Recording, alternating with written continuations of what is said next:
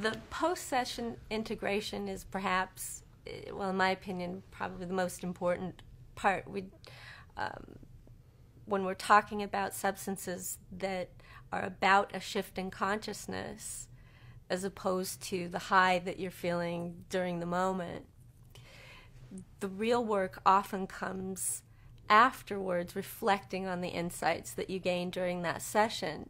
And if there was a shift, finding someone who's skilled in helping you integrate the meaning of the new insight into your everyday life or into a change that you want to make is really where the value is.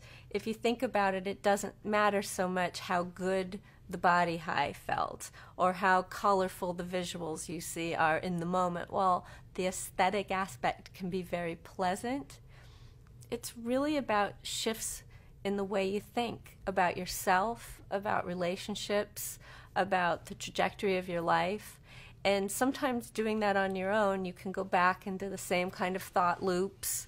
But having somebody who functions as kind of a sacred witness to that shift or change can make all the difference in whether or not you just kind of have a momentary epiphany or whether or not you're going to be able to sort of weave the fabric of your life with this new colorful thread you picked up in this altered state of consciousness.